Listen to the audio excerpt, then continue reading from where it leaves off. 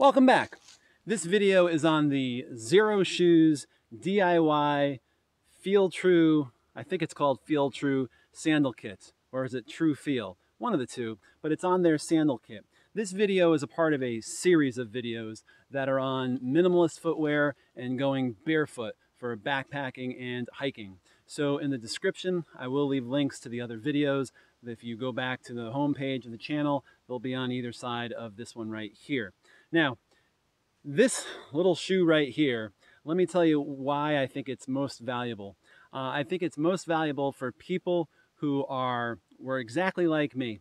People who are not naturally sandal wearers, people who are kind of like a little put off by going barefoot in the woods, and you needed to just try something, and if it didn't work, you weren't going to feel guilty about spending the money. So when I started making the transition, I quickly realized, looking at the research, that I was really going to benefit myself and hopefully get rid of my knee pain if I was going to be able to go barefoot, or at least very minimalist sandals. And when I started shopping for sandals, it's kind of surprising, and you'll see a lot of people make comments about it. You can pay a lot of money for a piece of rubber and some straps, and anywhere from $60 to over $100. And back when I was making this transition, there weren't as many companies making them as there are today. So today you have a lot of choices as you look for sandals that you can go backpacking and hiking with. And one of the companies that I came across was Xero Shoes, and they offered this DIY kit. And as a matter of fact, this is how Xero Shoes started. They just started with a very simple DIY kit like this, and then progressed to make other shoes. And this kit right here was $25. Comes with a sheet of rubber, a hole punch, and then the string. And I thought to myself, even if I hate it, even if it doesn't work and it's stupid, worst is I'm out 25 bucks. It's better than being out 25 bucks than being out 80 bucks on one of the other fancier sandals. And so I took a chance and I bought one. And it comes with a big sheet of rubber. You have to trace your foot. You have to cut it out yourself. I will say, and I know a lot of people today don't have a toolbox at home. You don't even necessarily have a good pair of scissors at your house.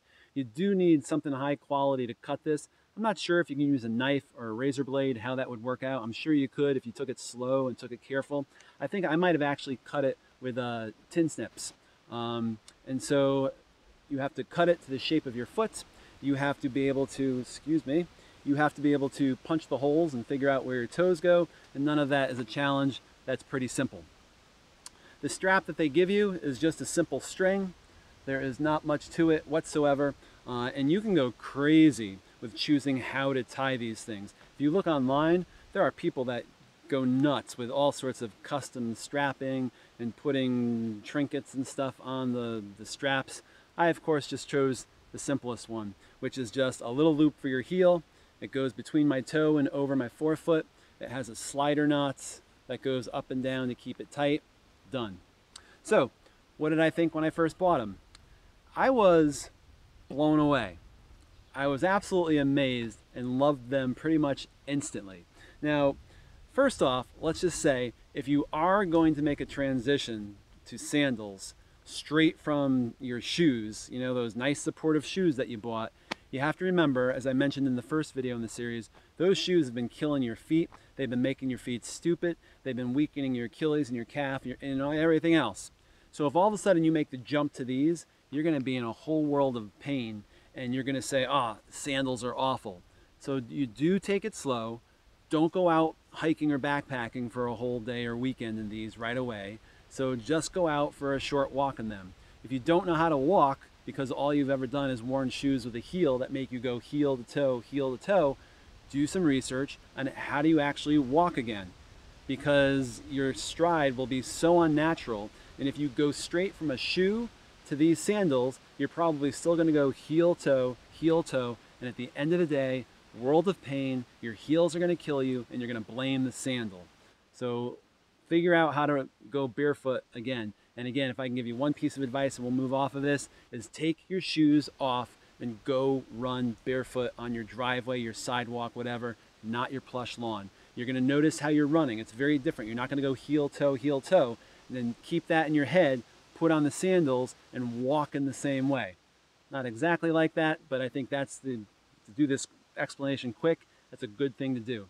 So go run barefoot. Notice that you're not on your heels, on your forefoot. Then put your sandals on, and then start walking in them. And you'll be less likely to go crashing on your heels. When I first started wearing them, one of the things that I absolutely loved about it was just that sense of freedom. Being able to feel the breeze, being able to walk right through a river, also being able to feel everything underneath my foot. That was really strange because you're used to this nice absorbent sneaker or boot or whatever you have on. You're not used to feeling everything underneath your foot. So for me, that was one of the best things, is feeling stuff. When I was going up on rocks, I can conform to the rock. It was absolutely amazing. I wasn't just like walking on planks up on top of rocks. Do you have to be more careful? Yes, you do. Do you have to be more careful? Yes, you do. Did I say that twice on purpose? Yes, I did. Because the first time you wear these, if you treat your feet in your hike like you're wearing big protective boots or your big supportive shoes, you're gonna stub your toes, you're gonna crush your ankle, you're gonna step on things that are gonna hurt. So unlike big cushy sneakers or boots where you can go across a field of rocks and just step wherever you want to because it just never gets to your foot, these you do actually learn how to walk again. And the best I can think of is it's almost like rock climbing. If you've rock climbed before, I think when you hike, you look at the rocks differently when you're hiking across them. You're looking for places where your foot naturally goes rather than just like straight across where you're like doing these little balancing acts. And so you do have to walk a little bit differently. But again, after a short time, it just becomes second nature and it just simply makes more sense to do it that way. The strap I never found annoying. I know it's just a little strap. I've never worn these backpacking.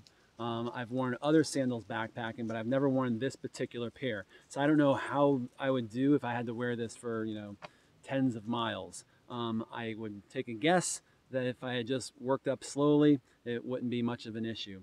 But this particular pair I have not worn backpacking. I've done some hiking, I've done some trail running in these, and just general walking around, and they're awesome. Again, I like them so much that I went on to buy another pair of sandals from Xero and another pair of sandals from another company.